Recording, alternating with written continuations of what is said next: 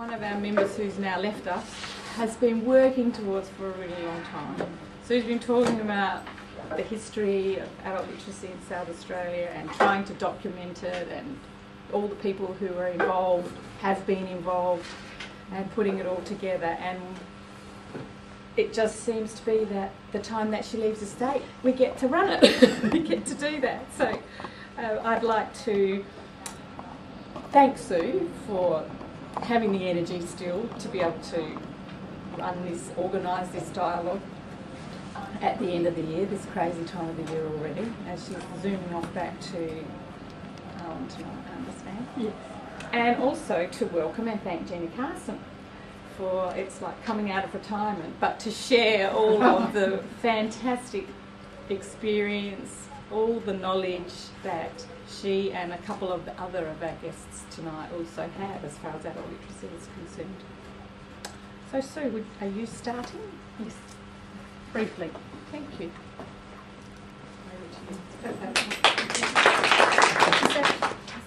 Yep. Go.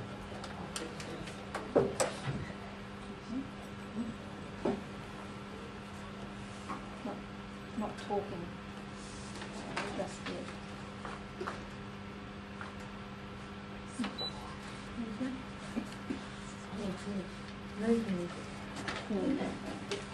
It's just getting itself cranked today. So you had a little rest while we were. Well, in my day, we would have booked a DVD with a video recorder with a television screen, which would have been in the room, and the plugs would have been missing when you went to turn them on, or the TV wasn't there when you went to use it. That's true. It's true that when I was driving in here, I thought about Jenny and the things that we did in the late 70s and 80s, and I realised having a PowerPoint was just, why would you do these things? So I'm conscious that there's also a group of people that are going to be possibly watching this streamed via SACAL TV, as Michelle called it. So that's really great. It might mean, though, that for those of you out there in the virtual land, that some of the bits and pieces don't quite make sense, but we'll try and keep it flowing along. So thank you all for coming along. As Michelle said, I'm Sue Shaw, and I think I described it as doing 23 years of hard labour at the University of South Australia before I moved recently to Charles Darwin University to take up a position in research.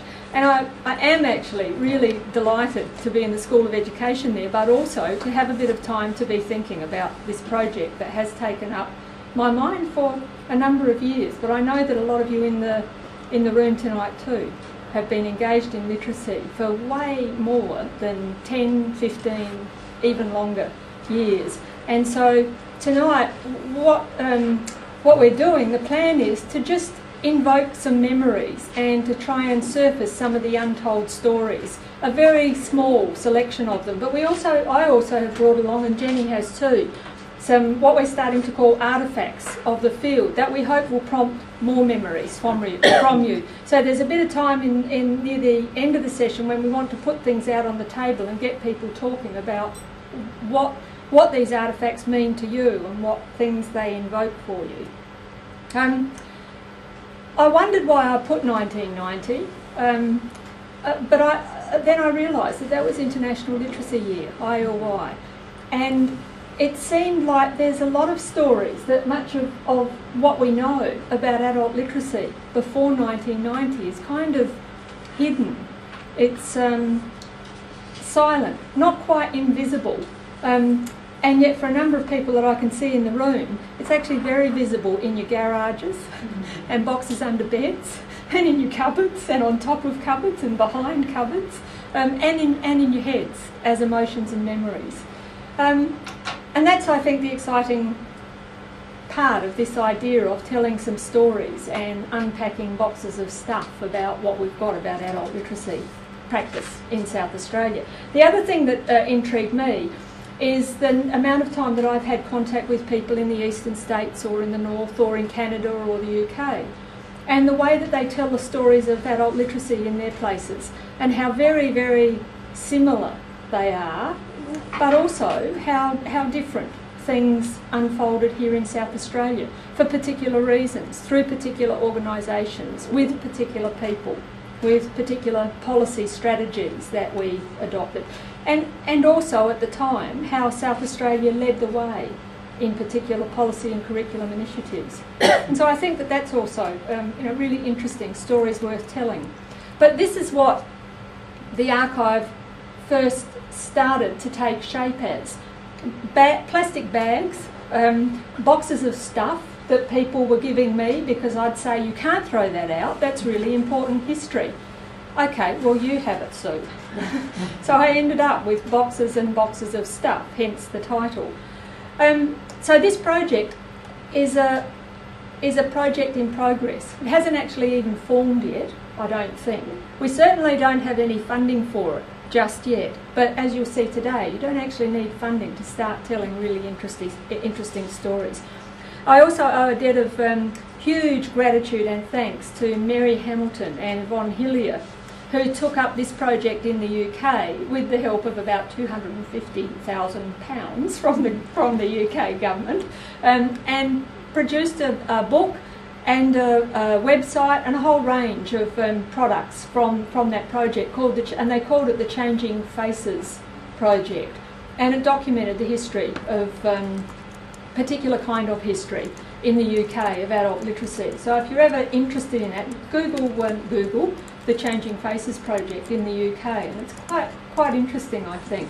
One of the things that I've talked to Mary and Yvonne about, though, is that they didn't get to the stage of digitising much of their work, and I think that's the trick for our project. That would be really nice. And in trying to digitise and put on the web for practitioners some of the material that's available. But I can see Josie Misko in the audience who works for NCVER thinking, that's a big project, it costs a lot of money. I met with NCVER colleagues last week, 3 of them, who convinced me that it's a very big project and involves a lot of questions about what you digitise, how you do it, who does it, what kind of quality is gained, and then what's the purpose for doing it in the first place. Hello. The history is just walked in. For those of you out on the web in SACAL TV land, Trish Branson and Linda Array have joined us, and they're right, the history of literacy has walked in. Linda and Trish have been involved in literacy for literally decades. Okay, so one of the things that prompted me to really get moving on this project was getting the job in Darwin and thinking, what the heck am I going to do with all of this stuff? There's no one here who was in a position to be able to do the kind of research or have the funding for it, but I put it together in boxes and ended up with about 33 boxes. And I was talking to Mary Hamilton and Yvonne Hillier about what do you do with boxes, how do you start the beginnings of a project. So here's what some of it looks like to date. Looking at some of the themes that they identified and looking at some of the material that was in those boxes as I packed them away. So that some of the themes are about who works in adult literacy, who have been some of the people in the field, who have been some of the people who've been very public figures, and who have been the people who've, to use my expression, beavered away slowly and so, almost silently, the underground people who've just got on with doing the work. What were some of the ways we communicated about adult literacy to the wider public and to people? Assessment and moderation. Some of you have seen an earlier presentation that I did on the early days of assessment, and I've got a couple of slides to remind us of that here. What did student work look like? There's a real issue about that too. What kind of student work is it ethical and proper to show in a public domain if the students are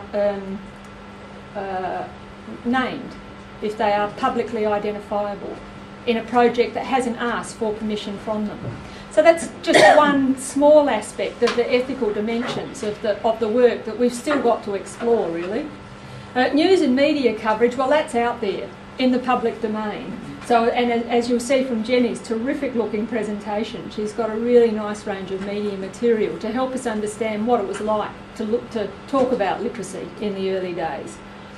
State and national strategies, as I said, South Australia was involved and actually took the lead in some really remarkable strategies through the late 80s and 90s, when we have to be careful to say that was the golden age when there seemed to be a lot of money, but there certainly seemed to be a different kind of money channelled towards different kinds of activities then.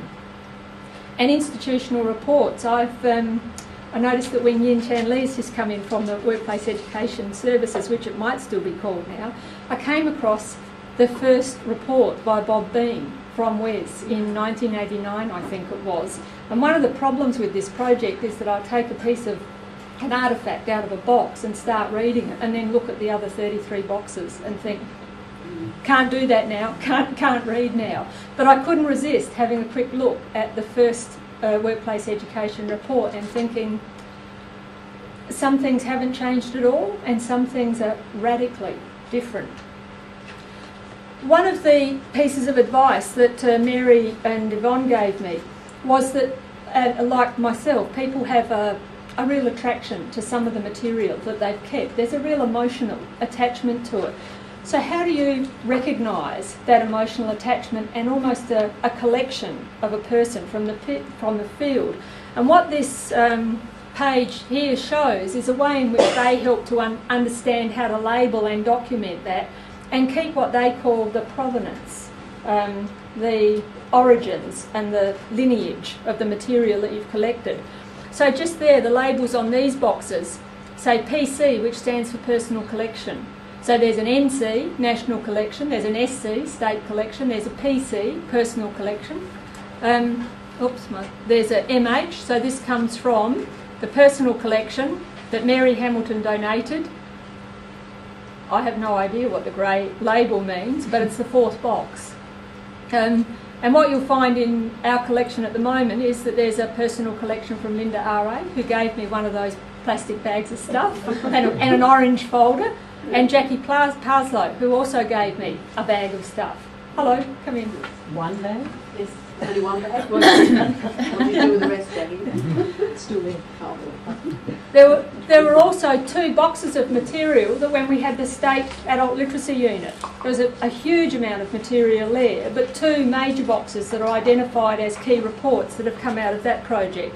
So for those of you who are wondering, what would this look like, or what would I do, or I've got some material, but I'd like it to be somehow connected maybe with my history in the field, then one of the ways that can be done is to talk about how you've donated a collection, a box, from the work that you've done.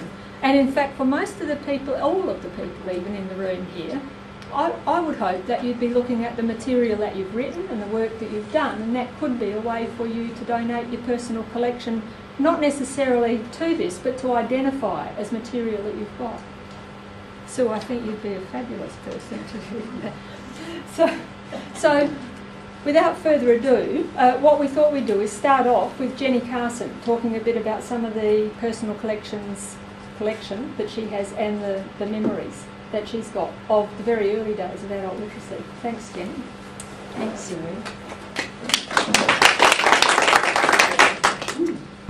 Well, I mentioned as I came in the door that I feel like an archive that's actually still alive, but there's a couple of other around the place too.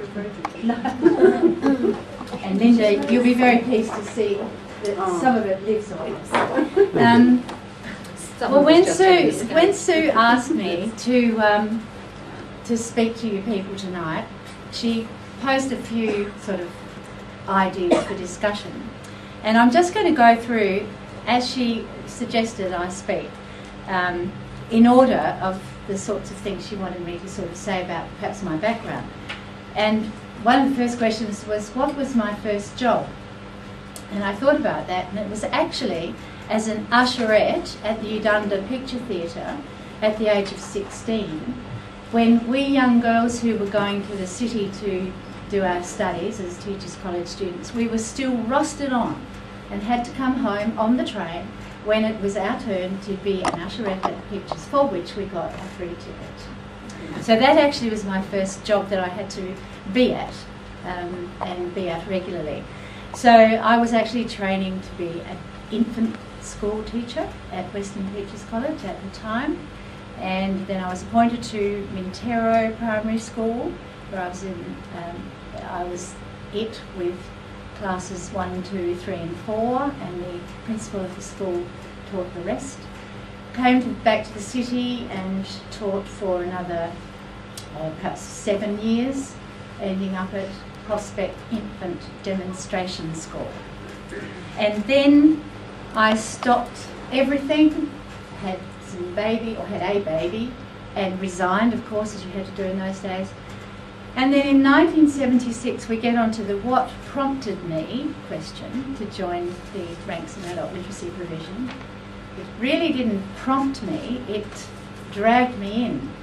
I had a phone call from an ex-colleague who was working at the Reading Development Centre, which I think was in Sturt Street at the time. And she said, I've just had a phone call. Hello, Jenny. I've just had a phone call. She got straight into it. From the head of general studies at Elizabeth Community College. And he's got a list of people's names that he doesn't know what to do with because they've come along to enrol in pre-matriculation English, but they can't seem to read or write. And he doesn't know what to do with them. So could you go out and see him? So I put the baby in the pusher and out I went. And yes, he did have a great long list of names. And yes, they'd come into the Elizabeth Community College, as it was then, to try and find some way of getting back into a system that would help them with their current literacy problems. So he said they can't go into pre-matric because they can't read or write. And I mean, I was really staggered because I thought, well, who are they? Why couldn't they read or write? You know, are they from a non-English speaking background? I mean, all those terms were new to me. Or were they in some way disabled? What was the problem here? Anyway, the answer he thought was, perhaps if I could write a course called How to Learn to Read in about 10 weeks. He thought that'd be about right. And I thought, well, yes, I suppose, based on my junior primary training, yes, I could probably do something about that, maybe with a little bit of help from somewhere. So I had the reference point of my friend in the Reading Development Centre who sent me to the Wattle Park Teachers Resource Centre, and I had somehow got some published material from the BBC reading program that was just starting up in England, and there was a sort of a manual which was given to me by some people from Speld. I was told that Speld might be able to help me, and to the director there and the teacher invited me into their classroom with this BBC book that might help me in my preparation work to write my course. So off I went, still not knowing how on earth this is going to happen, but I did write a course. And I think I called it How to Read in 10 Lessons, because I knew it wasn't How to Read in 10 Easy Lessons, it was going to be just 10 lessons. And I subsequently spent hours and hours and hours on 10 lessons. I can't show you a copy of that, which is a real shame for the archives because I never kept one, because it went out the window on the next stage of my my journey, because I had a baby and a preschooler while I was doing this research. Between naps and feeding and walks to the shop, because I didn't have a car, I wrote my course for no recompense whatsoever. Nobody paid me anything for that. And then, of course, the big question came along, would you like to pilot the course? Pilot the course. Now, I'd come from junior primary school, and piloting courses wasn't in my vocabulary or my understanding, nor was a community college. All I remembered it as was sort of night school, because I hadn't been involved with it. Anyway, pilot the course I did. And so I have a photograph here which you can have a look at later, which tells the story of how things were in that very classroom. the setting of my first classroom at Elizabeth Community College, a cold, lonely, this is what I wrote in my scrapbook, a cold, lonely block down near the railway line with few resources, and even my own coffee mugs, and as my daughter pointed out the other day and laughed and said, I remember that Tupperware milk container, and some international roast coffee. 3 very disinterested students who did agree to having their photos taken. The other 6 in my class did not want to be photographed by the advertiser's photographer. Writing was difficult because we weren't offered any desks or anything. We were in, I think, some kind of a lounge setting, nothing to write on or with. So writing was rarely attempted. Such was the lot of PTIs in the 70s, with small groups like these proudly attending night school but choosing to remain anonymous. That was taken by the advertiser as part of sort of an expose on what was going on at Elizabeth College. Never published because it wasn't really as important as boiler making then, and electrical, and probably some business studies. So it never made the reports. But it's a very, I think it really depicts what my starting point was back in 1976. I do recall that my first lesson, as they walked into my classroom, one of these young people was pushed in by his mother. She said, "You're going in, get in there, get in there." And she pushed him in the door, and he had, like, his knuckles were like this, with a book in one hand and a pencil in the other. I had another young woman whose parents had been tinkers in Ireland, and she had a book that she was going to write in, which was one of those that we learnt to write in when we were in junior school, with the 2 faint lines and the 2 dark ones, and she found that somewhere in her collection, and she thought that would probably be quite useful. So lesson 1 was all about signs around us. And I've been around taking photos of Elizabeth signs, like there was John Martin's and stop signs, and, you know, just things that we need in the area. And lesson 2 was going to be about newspapers, I do recall that, and lesson 3 was using the telephone book and the street directory. And so the whole lesson was going to be on those subjects.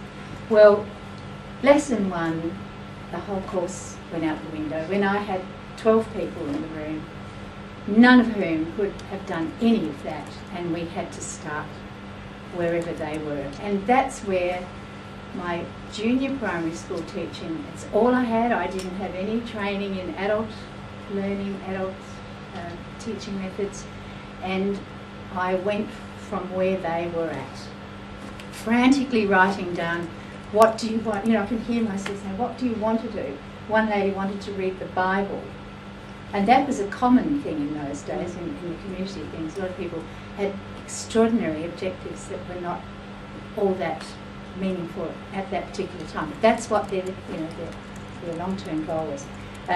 There was a couple of employment issues. Even in those days, somebody wanted to become a supervisor and couldn't do the form. So, you know, the individual needs programs were becoming evident to me in that very first encounter.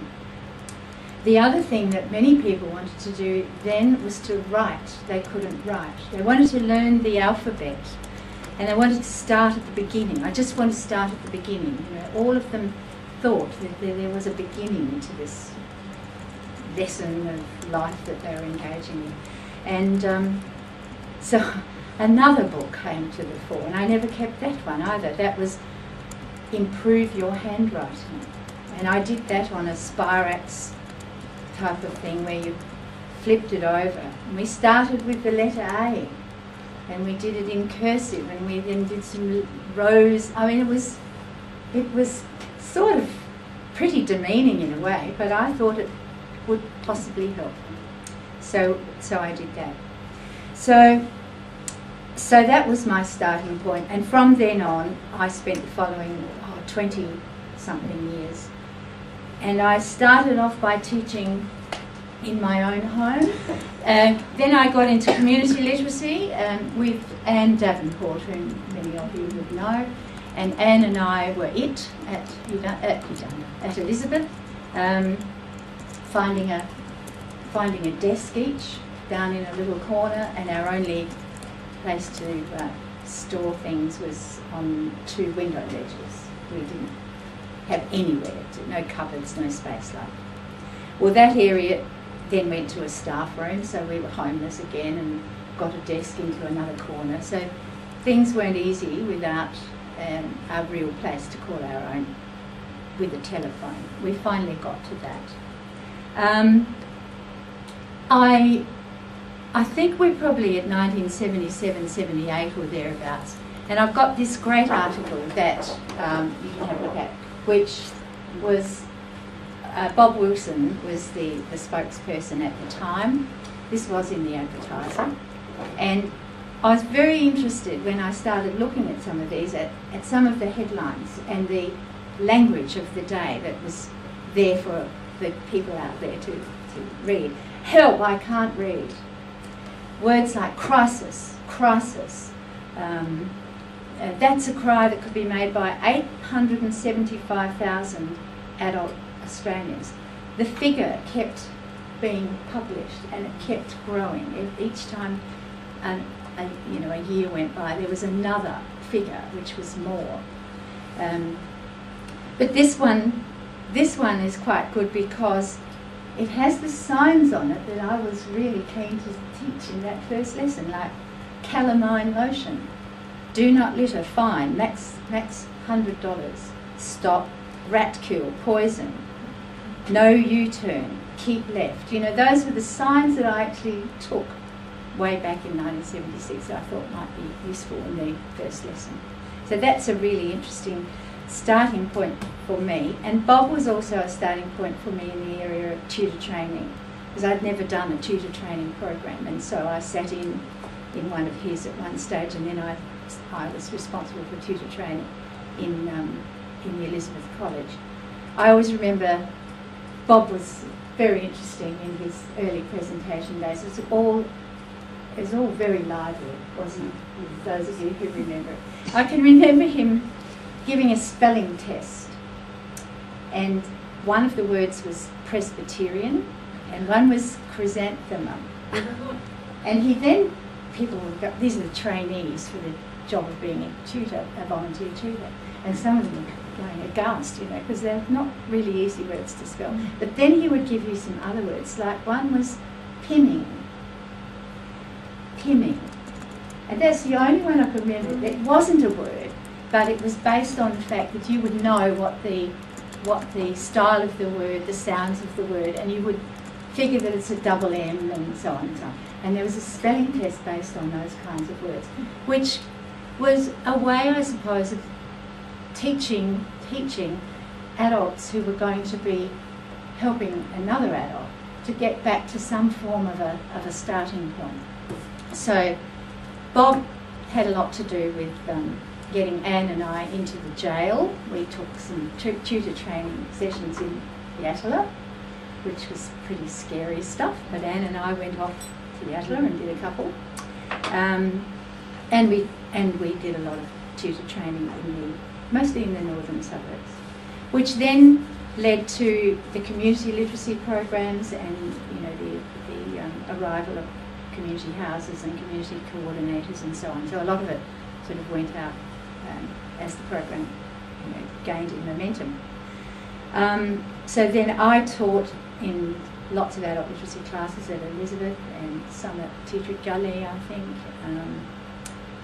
Without my CV, it's buried in a box somewhere. I can't remember the dates, but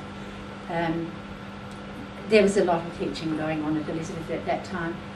And in 1990, as Sue referred to, International Literacy Year, it was quite interesting. I found that there was quite a broader range of organisations that took an interest in literacy at that time, one of which was Rotary. My husband was a Rotarian, and the district that we were in District 950 actually contained, and our club contained, the district governor, who was very interested in adult literacy. So I went on to the Rotary District 950 Adult Literacy Committee, and as a result of that I spoke to 10 Rotary clubs, which meant that the message was going out to another range of people, in those days all men, because only men were members, but they often made it a ladies' night, and so there were lots of, you know, the web sort of crept out a little there, and I found an invitation to a Rotary-sponsored adult literacy tutor training program, and that was to be held over 5 weeks, and I conducted that. And I like some of this language. The language of how we spoke about it was quite interesting. Please feel free at any time to question or clarify any points.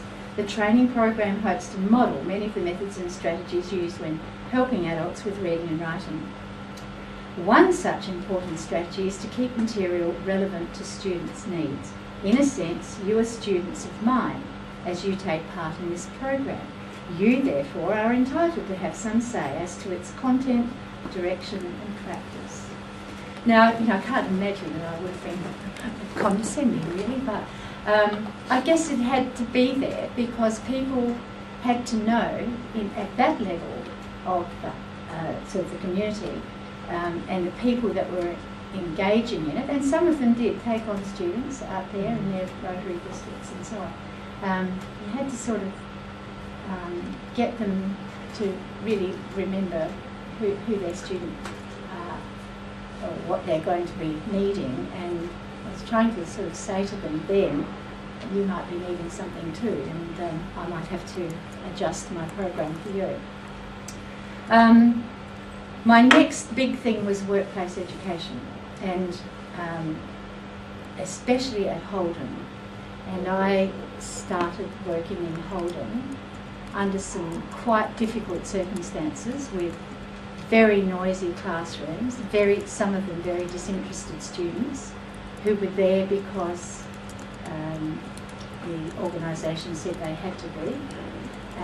So it was very difficult work with a variety of cultural backgrounds. I knew sometimes some of them were a little bit anti each other in the classroom, and it showed, and I would be right in the middle of it all and just trying very hard to just do my 2 hours there. All of my assessment work was done out in the plants, which explains why I'm half deaf. So I can remember doing an interview, 1 foot either side of the production line, talking to a person on the line who wasn't freed by his supervisor to have an interview somewhere quieter. So the line's going there and I'm going like this, and there's racket everywhere. So they were difficult times. As a result of that, I joined NALQ, which was the national, I had to remember this one, the National Adult Literacy and Language Communication Unit. And what made it national was Mitsubishi and Holden. It was all eastern states, and my counterpart at Mitsubishi and I used to fly over to Melbourne every month for a NALQ meeting. We were offered accommodation in the coordinator's caravan out in the back of her house, and we said no, we're not going to do that. So she said, oh, well, I can put you up in a hotel, but you can't have separate rooms. And we said, that's okay, we'll share a room. So every month I'd have the double bed one month, and she'd have the single bed, and then the next month she'd have. And we used to get the same room because we put a marker in the Gideon Bible to see whether somebody was there. And normally it was in the same place. But that was a very interesting part of my teaching life, because we two South Australians were doing very, very well over here in the world of workplace education. And they thought they were doing a lot better than their counterparts over the border. That was the reality of how they perceived themselves. But we used to stand up and say our piece, and people would actually say, "Oh, would you like to just say that again? That's a very interesting point. Are you doing that?" So we'd say yes, and I'd say yes, but Holden would prefer that we didn't disclose any more of that. That's for their information only. And my counterpart at Mitsubishi would withhold too, because we knew we were doing things very, very well. So how am I going? Am I going too slow, fast, or whatever? Are we going all right? Sue, did you give a timeline? Well, it's Is quarter to is she 6. going all right? Yes. Yeah, Yes. I think it's going well. Since then, I'm nearly finished, but I do want you to have a look at some of these things. Once again, really looking at the language as it was spoken. There's a lovely little article by Trish Branson here, which was the installation of adult literacy curriculum for adult literacy learners.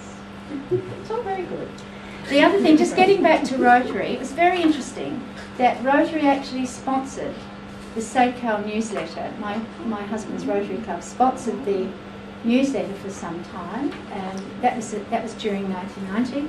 And also I noticed, and you would remember this, Trish, at a recent seminar for volunteers held at the Elizabeth College of TAFE, SACAL was the delighted recipient of the generous donation of $1,500 from the Zonta Club of Adelaide, Flinders. And they actually, I've even got this too, they actually sponsored the conference in the International Literacy Year State Conference. That was the SACAL one, of course. It's in there somewhere that the sponsorship was really valued from Zonta. And I know I spoke to a Seroptimus club or two in those days too. So 3 service clubs became very interested and concerned about adult literacy provisions. My last 5 years were in the field of open learning at Para Institute, then Regency. I've got about 8 badges, and I know you've got more, I think. But mine are in the very bottom of the box, and I couldn't find them. And that was redesigning and producing learning materials for all of the faculties that needed them at Elizabeth. And I had some dreadful material to work on, photocopies of photocopies of photocopies of Romeos, of Gestekners and so on. And when a little more formal approach to apprentice training was introduced, then matters like learning outcomes had to be addressed, and some of the lecturers didn't really know much about them. So I did a lot of work with that, and did a lot of writing and instructional design for learning materials at Holden for the vehicle industry certificate, which was introduced during that time, for production workers to actually be allowed to receive instruction and pass certain points which would enable them to earn more money. So it was recognition that had never been done before. Now I must mention one of the other questions that, or things that Sue asked me to address was there any person or people or resources that were instrumental in my practice? And I wouldn't dare to mention any of the adult literacy practitioners that I worked with, because we were all pretty stupid, superhuman beings. And we were all great friends, and we were all very happy to meet together, share our resources, and it was a terrific bunch of people to work with. So they were all very instrumental in my practice. But I would like to mention the late Marie Jasinski, who some of you may know. She was appointed as the counsellor at Elizabeth, and she was very instrumental in getting new things happening, and hence the opening of the open learning unit. And each faculty was, we had to apply, Each faculty released one practitioner to join the open learning program, and I was lucky enough to be the general studies one. And we did a training program with her for 6 months, and then I took on the role of coordinating the second 6 months. So that's when I actually left adult literacy, or VOC prep as it was then. But she was an inspiring person who could bring out the best in everybody, and she certainly, for me, created opportunities for me to do well in things that I never thought I'd even do at all. So I owe her a lot, and I know many others do too. She was a wonderful, wonderful educator and mentor. One of her lovely quotes, which she said often, was, "It is better to ask forgiveness than to ask permission." And really that I think is a fantastic ideology for us to go by, because sometimes you just have to take the bull by the horns and go for it, and it was easier to say, "Look, I'm sorry, that didn't quite work out, we'll try another way." Now the biggest change in the field since first starting my work, I think when I left, things were looking a lot more like, the programs are much more geared towards employment and matters relating to progression and entry points and that sort of direction. We as practitioners were constantly engaged in curriculum matters, curriculum launches. They were very new and very exciting, and they hadn't been there in those early days. National standards, budget restraints, I don't suppose they've gone away. Policy developments, those kind of more formalised matters relating to our practice were, very, very essential to where we were going from there. And the community literacy programs were also very well underway. Many of them were struggling, and personnel was getting very weary of the struggle, and yet they still tried very hard to provide what the people in the region needed. And I'd just like to end with this quote that I loved when it happened. And I often wonder now how many current practitioners would enjoy the pride and the I suppose the heartwarming, as it was to me then, comment. So I did when one of my, I can still see him, hair everywhere, check shirt, jeans, you know, he burst into my classroom and he said, "Guess what, Jenny? This week I bought a dictionary instead of a six-pack." And I've never forgotten that, because it really meant a lot to me, and I thought, this is why I do what I do. So look, that's about it, I think, and I've got some interesting things here that I'd like you to look at the language that was used, and I've highlighted some of it, and the dreams of people, like Mrs. Whitlam. She was present at the launch of the 1990 literacy year here in Adelaide. Margaret Whitlam wants to see the eradication by the year 2000 of illiteracy, a problem that affects more than 1 million Australians. She wanted to see it eradicated, as did one of my directors I know. When is this illiteracy thing going to end?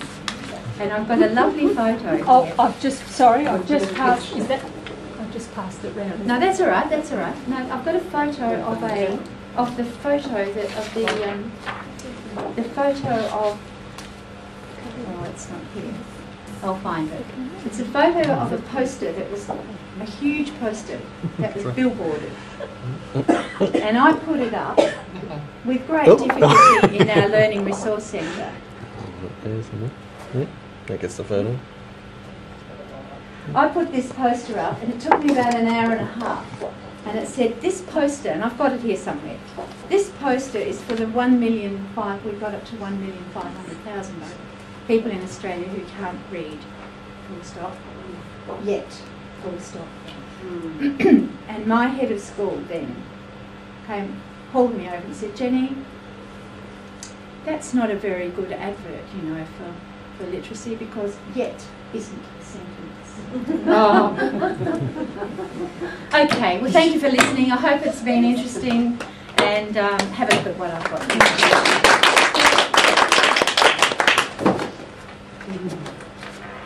I actually think it would be worth getting people to think a bit about what Jenny's talks prompted for them before I go on to some of the things that I was going to say, because as I was sitting there, I started just having visual flashbacks for, 15 years of my life. Some of it, no, I mean 15 years of that particular time. So I'm just wondering whether Jenny's talks prompted particular memories from people. I started thinking about Brian Sanford, who was the principal of the Adelaide College of TAFE, as it was then called, who was what you'd call now a champion of adult literacy, even though at the time he also had to run a TAFE, and so presented us with many particular challenges in themselves. But without Brian, adult literacy would have had a much harder. Yeah, when you... Jenny, I don't know whether you remember me. I joined Workplace Education Services in 1991, but it's really the year of the International Year of Literacy. Yes. And I think that year is so critical because for adult literacy, that the national government, I think that it's the Labour government at that time, they have the adult literacy policy. And under that, they take away the 4% English in the workplace funding, with the adult literacy funding to form the workplace, the WELL program. And this year is the 20th year birthday, okay? So I was invited to make a speech at the WELL birthday conference or whatever. But it's interesting to look back, is that really that year why it is critical, because it is a company that combined English language and literacy. And then I know that, and then in 1991 we had the Literacy and Productivity Conference. And I think that Trish, you were one of the speakers, and I'm sure that Jenny, you were one of the speakers. And Mike Rand, I look at some old things. Mike Rand actually was the state's Minister for Further Education and Employment, something around that, And he was one of the speakers in the Literacy and Productivity Conference. And so I think that South Australia is quite leading the way. But why I say 1991 is so critical, because of the having this WELL program is a milestone, because it combined English language and adult literacy. For quite a number of years, it has really been a battleground between ESL teachers and adult literacy teachers. I was always the one who caught in the middle, because I don't belong to, I don't think I belong to anyone camp. And then it wasn't until probably late 1990s that sort of like settled a bit. So I think that identity of adult literacy was blurred a bit after that. I don't know, but it's just quite a critical time in the 1991. Well, that's why I sort of finished I went on working after 1990, but that's why I perhaps tried to focus a little on 1990, because it really was a critical year. Really critical. And there was a lot of, it's interesting, there's a lot of headlines here that we cut out and kept from that year, which you can also have a look at. And this, I think you've got the one that's being passed around with the tape what's going on. Yeah, it's interesting that personnel there in the photo that you're in, Linda, at the launch. Yes, Mike Brown is the minister there, with hair. With hair. Brown hair. Actually, one of the really interesting things is to watch how the fashions and the hair change. Whenever I've shown people together photos from the archives, one of the first things they say is, "Oh, look at my hair," and it's quite interesting to see how we dressed in particular ways, how the community people dressed, and the workplace people dressed, and the TAFE people dressed. Well, my daughter said to me, "Are you going to do the Jenny Carson TAFE thing? If you still got anything with shoulder pads and high heels?" And I said, "Well, if I had high heels, I'd fall over." And no, I haven't got any shoulder pads. So a scarf. And a scarf. Oh, and a scarf. And you would have liked it if I'd done a few things in cloud. So I was lucky going to do that. I was at cloud. Every time anybody walked into my classroom, there'd be things in clouds on the board, on the blackboard, or the whiteboard. Okay, well, I've had enough. I've said enough. Comments, or just sharing some very interesting memories of it. Well, let's move on, and then we'll send around some things, because I think for some people who weren't around in those days, looking at this material can be quite strange, like you're being transported back into another age. As you've said, Jenny, one of the things about looking at the language, and I've had a look at some of the essays that I wrote then, and sometimes I can't believe that I wrote it, and then I think, well, I understand why I wrote that at that point in time, and it's a really interesting challenge, I think, for a history project to work out how to think about what we were doing as a field and who was working outside of the officially recognised field also, and how they were talking about literacy people, how the language that we use was taken up, and how we wanted people to take up that language too. So I'll go quickly through a couple of things, and then I've got a couple of things, and you want to share some things too, don't you? Oh, I'll just Sarah? pass. These are just help yourselves. I just wanted to remind us of a couple of things, not necessarily to talk about them, but to think about the organisational units. This was an official photograph that's made its way into a number of TAFE newsletters, you know, and the people there. I finally remembered that the chap second from your left too, was Mike Arlo, and yet his name eluded me for many boxes until I remembered it. So some of you might remember Bob Wilson, who set up the adult literacy unit in the Adelaide College of Further Education, as it was called. So the other thing, as I listened to Jenny, was thinking about how literacy has been absolutely woven in and through TAFE's history, but also through community and neighbourhood houses, and then from 1991 or 92 onwards through VET, through what we now know as the VET system. But long before the VET system existed, I think the reason why I'm focusing on this particular unit is that a lot of people have no memory of TAFE being involved in what was essentially a grassroots community movement. And so that unit did a whole range of things, to the extent that one of the jobs that I had that I took over from Linda to do was driving around in a beaten up old Panavan, going out and interviewing people in the dark. In their homes. In their homes. The things now that even now we occasionally shudder about and talk about in terms of industrial conditions and occupational health and safety. But at another level, it was geared towards a very different kind of thinking about how you connected with people and how you help them on a path. The language now is getting people on pathways to employment. The language then was quite different. So another unit that I remember really strongly was the Literacy SA entity, which only recently stopped. So that went on for a long time. It was quite distinctive, and I know that the Literacy SA email list had people from New Zealand and the UK and the eastern states of Australia hooking into what we were doing here in South Australia. The preview service, which was part of the Adelaide College of TAFE. So I'm just picking out, actually, these aren't picked for any particular reason, but to, in a sense, to kind of pique your interest in the ways in which various units and organisations have tried to support and publicly develop literacy. So the preview service actually was mobile and used to go out into the region. I was going to say, Keita, why don't you tell us what it is, because I don't want to read it there. But actually, it was mobile and it used to take materials out. Absolutely, yeah, in boxes, and yeah, it was only disbanded a few years ago. Mm-hmm. Yeah, that was the latter part. It was based in a corner of the Adelaide TAFE Library for years. Yeah. Then it must have gone mobile after that. Yeah. So these things also had a life of their own. They started as something, but then took up another way of responding to issues. So where did it go? Where in the regions, but where? Yeah.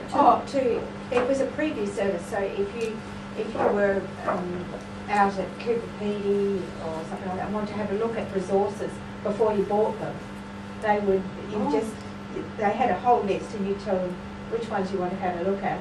They'd send it out in a box, you'd view it and send it back in a month's time. And you either order or not order wherever they came from. So it was just really a service that was provided. Yeah. Almost And a it was version just- of a mobile library. It was. But you could buy the materials too. You could actually check out whether they were going to be suitable for your program.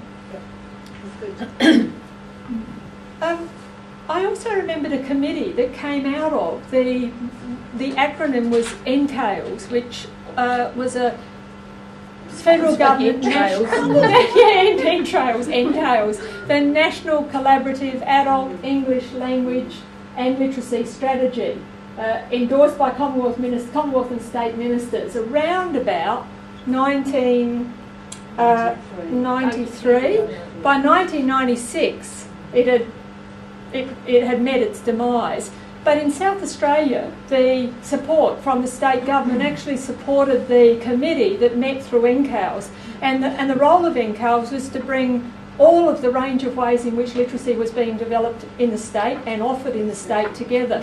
And someone asked me, I think in around 1996 or 7, to write, no, actually it was like 2004, to write a little piece on NCALES. And I had to try and think about where it came from and what its role was. And I remember, as one of the few university representatives on the committee, it was a meeting where everyone who delivered literacy in the state sat around the table. So you actually had people competing for funds who would sit around the table willing to talk about some of the issues. Now I know that presents a fairly harmonious view of the committee. There were times when it got fairly tense, and there were times when some of the ways in which money was allocated were really brought up for contestation.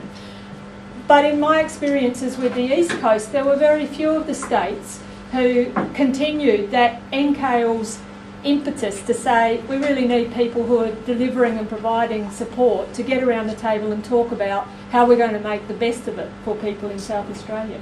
So I found that quite interesting, in something that was another way of organising more at the meta level of provision and across organisations rather than at the coalface in classrooms. State government activity. It was hard for me to find on the web something about the old Adult Community Education Unit, the ACE unit, which a number of people were really quite familiar with through the mid-90s and the early 2000s.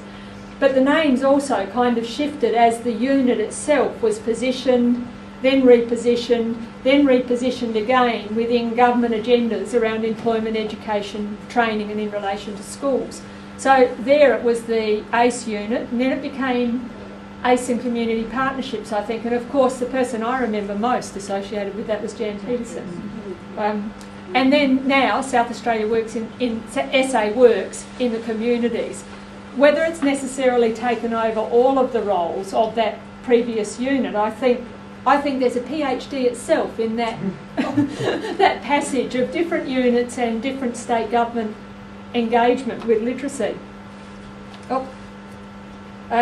Policy and strategy, very quickly, couldn't resist a very interesting photo. Yes, the hair again, 1989, and the people. From left, Barbara Merry. Now, Barbara's not a woman that I'm familiar with. Maybe she was a tutor at Gillis Plains. Right. Okay. Ruth Trenary, Jackie Parslow, Don Strimple, and Judy Waite.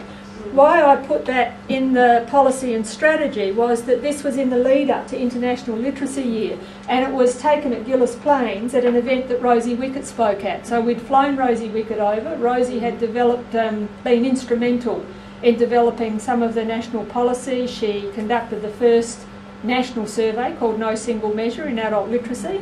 And what she was saying was to take it on, become advocates.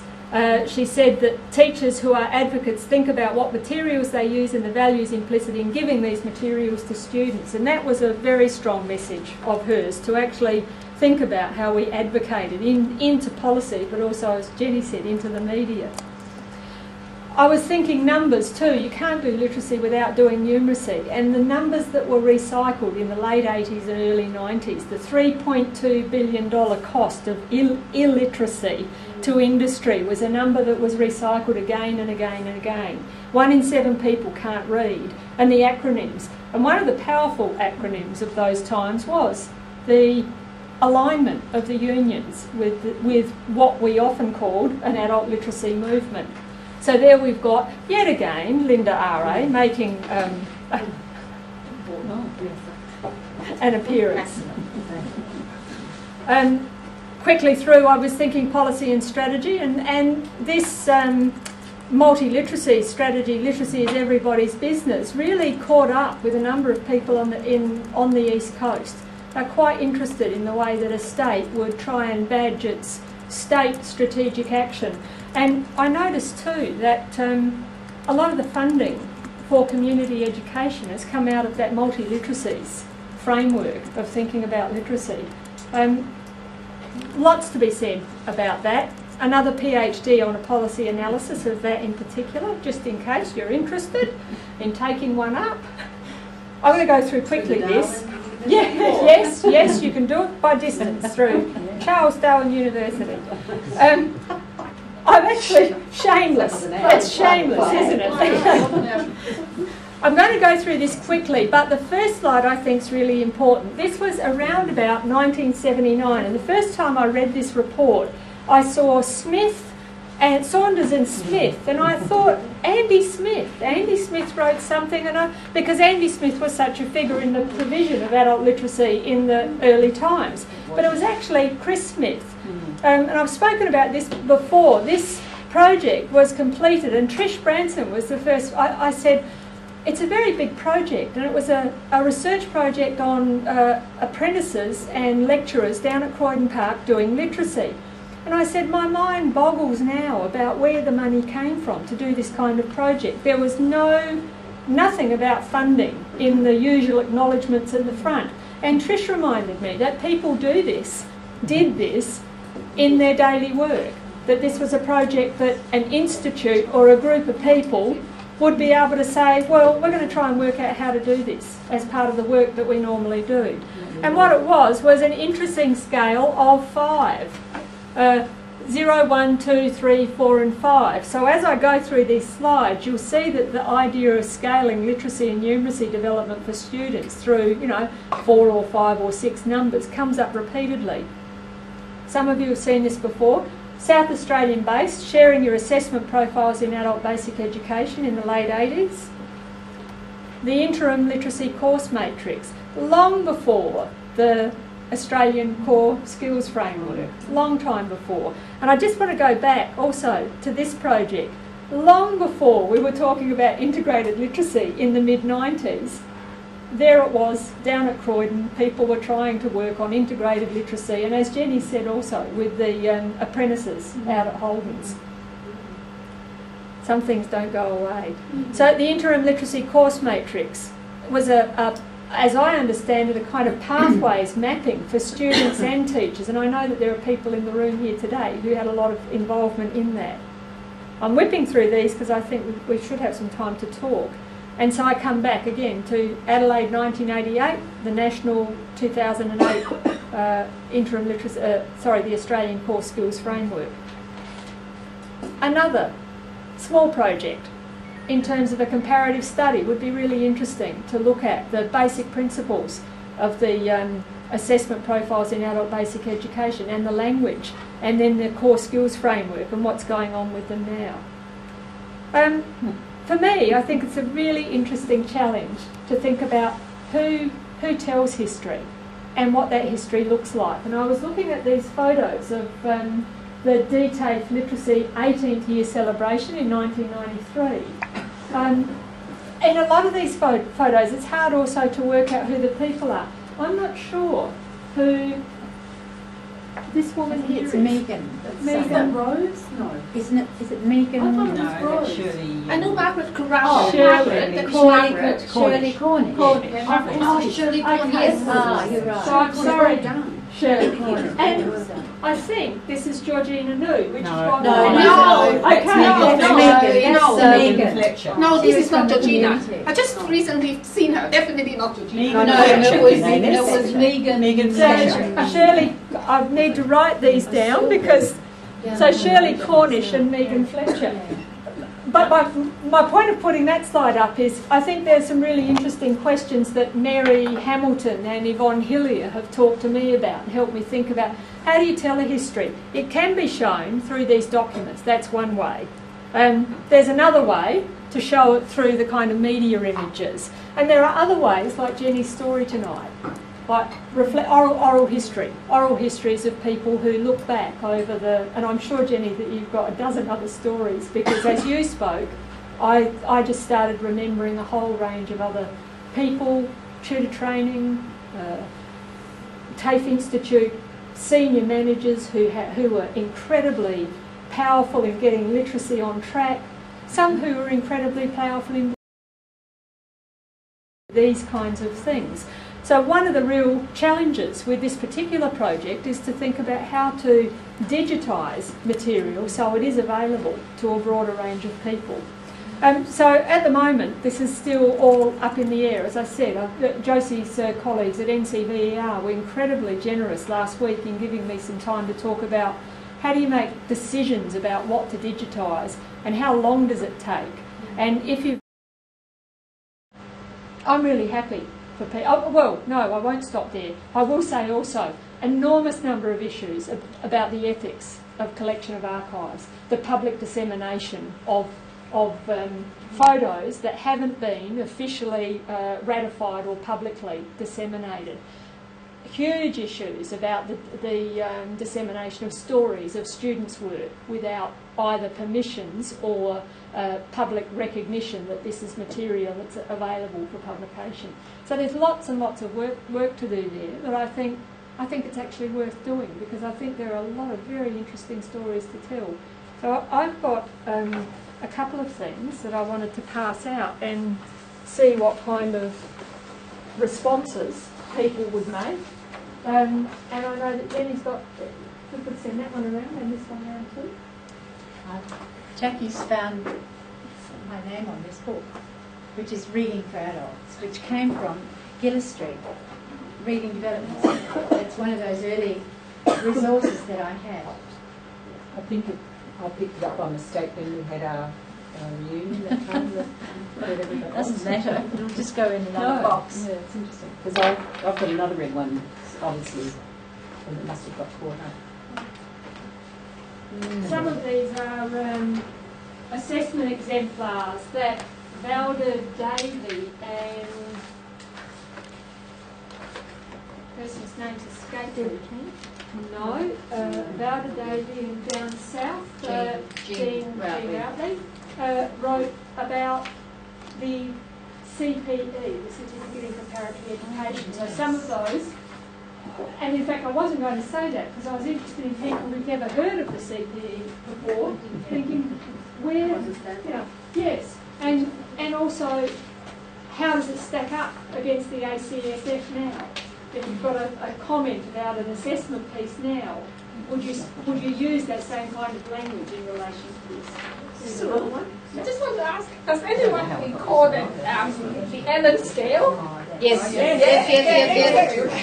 That's what and the Allen scale, so probably, I think that some tools survive and some gone away. So for sure, it will be something why some survive and boom and why some gone away. Yeah, okay. Because Allen scale is quite similar. I remember trying it, but I can't recall what. I think that is some assessment tool that we are all after. Actually, for quickness tonight, I deleted a lot of the slides, but the program, the ICLM, the Interim Literacy Course Matrix, then the Allen Scale, then the NRS, then the ACSF. That was the order that I the matrix. This is a bit of a... You were involved in the ILC. This is just something that I kept. And Allen Scale was developed in the States. I think it's not. And it was developed by somebody who wasn't part of the in-group. I mean, that really, there was a strong professional that's move against it, and then the story. ILCM and what followed NRS. really NRS. And it was never published. I mean, no, the ACSS And there's sort of another gone back to simplicity because the NRS was so much more complex. Yeah.